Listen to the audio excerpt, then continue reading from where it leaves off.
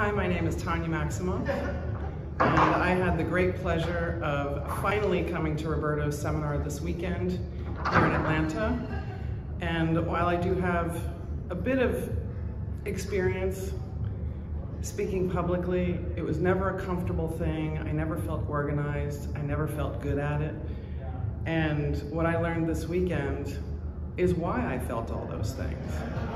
And I didn't so much have an issue with getting in front of a camera or getting in front of a room. It was, would the words come? Would my memory fail me? What was my structure? Because I never had a structure. And what I learned this weekend from Roberto is how to break the parts down, to become confident with each part. And he gave us a recipe for success when you're speaking. And when you have a recipe for success, it builds confidence. It builds connection with the audience. You develop more charisma as you speak because of that confidence and the connection. And you feel better during the whole process.